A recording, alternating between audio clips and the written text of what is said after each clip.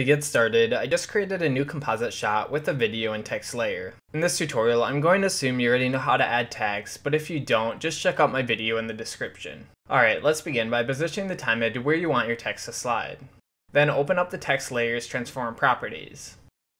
Click the little circle next to position to create a starting keyframe. Drag your position's first value to the left until your text is just off screen. Then move the time head to where you want your text to be on screen by.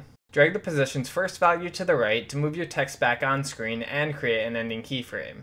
Okay, and now we have our text sliding from off screen, but this looks a little jaggy. To smooth out the animation, drag on the timeline to select both keyframes. Then right-click one of them and hover over Temporal Interpolation. Select Smooth. And now when I play this back, it looks smoother. Alright, and that's it for this tutorial. Thanks for watching and see you next time.